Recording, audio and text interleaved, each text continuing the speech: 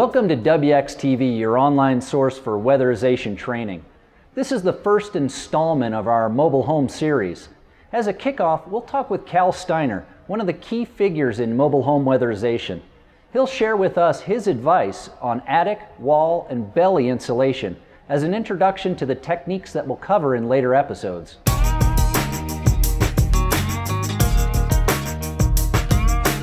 Good afternoon. My name's Cal Steiner. I'm with the Department of Commerce of the state of North Dakota. We're here in sunny North Dakota watching the crews do some work on mobile homes, and we're going to try and learn their techniques of what they've learned over the last 10-15 years. We're going to show you several techniques of insulating the attics, walls, belly, and ductwork, and also patching methods on these mobile homes. The techniques have been developed, like I said, over about the last 10 to 15 years. They've been proven and tried and will work if you follow the procedures that they're going to be showing you. What we're going to talk about is what is mobile home weatherization. There's really 4 components to the insulation of mobile homes. And the first portion of this is a correct, accurate audit that includes the correct pre-R value, correct post-R value, the correct amount of materials, and the correct labor costs. So, number 1, we want a correct audit that will give you the amount of bags that goes into either the attic, walls, or belly. The second thing we look at is the access into a wall, belly, or the attic. The access points can be on the roof, from the side, from inside. On walls, they can be from underneath. From the belly, we can go from the ends, from the sides, and from underneath. Now, we either drill an access hole, cut an access hole, but somehow we gain access to a cavity. The third thing we look at is the putting insulation into the cavity in a cost-effective, efficient manner.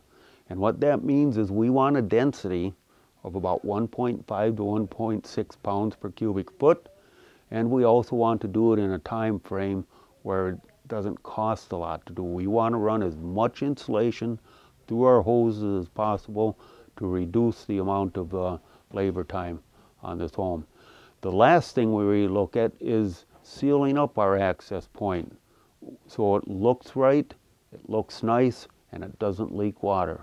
Right now we're just doing our initial blower door test, and during that test what we do is we walk around the mobile home and we basically look for areas in the mobile home where insulation can get into the mobile home. At this point we aren't so much worried about air sealing techniques.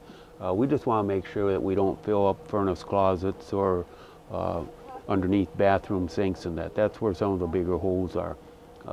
What we found is that during our insulation techniques, we do get a considerable amount of reduction in air sealing. So we do not do any air sealing until all of our techniques are done, attic, walls, and belly.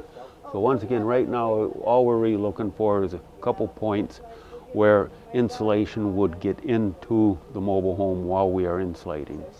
Some of the more common penetrations where you're going to find insulation being able to get into the structure is this collar right up here. Many times is missing, and there's a gaping hole up there. So that should actually be fixed before you insulate the attic. Another common entry point where insulation, when you're blowing the belly, is going to come up is right behind the dryer.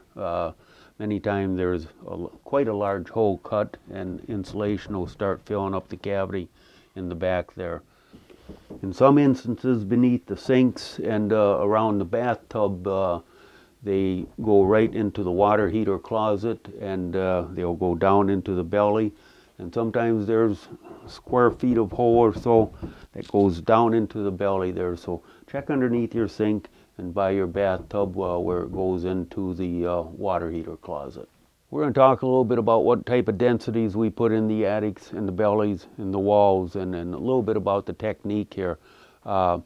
The audit should be predicting that if the correct information was put into the audit. And the density we're looking at is about 1.5 to 1.6 pounds per cubic foot of fiberglass. We do not use cellulose because of the high density we would have to put it in to get it past settled density.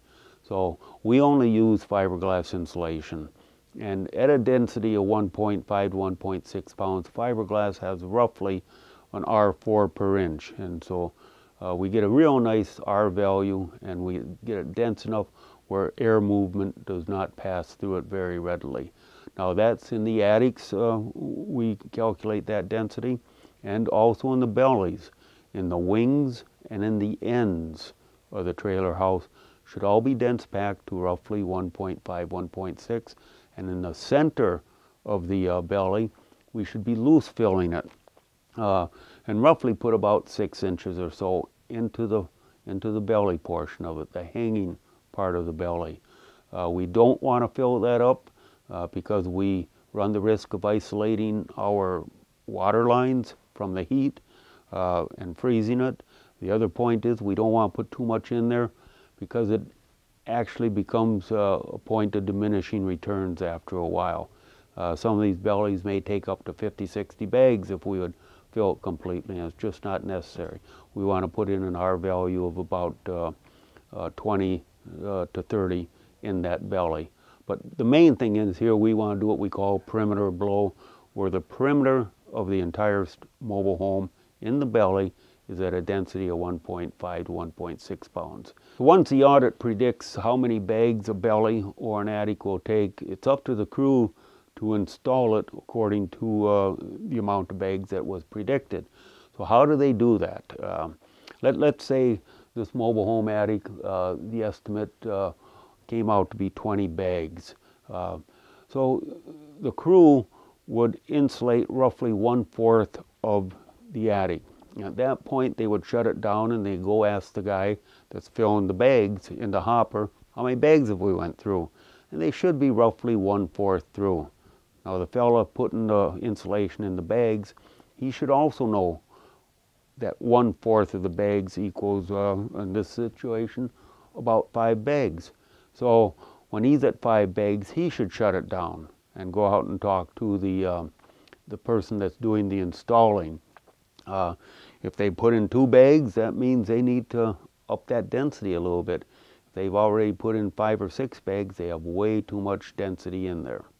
So it takes some talking back and forth before the person that's actually doing the installing should be talking to the person putting the bags in the hopper.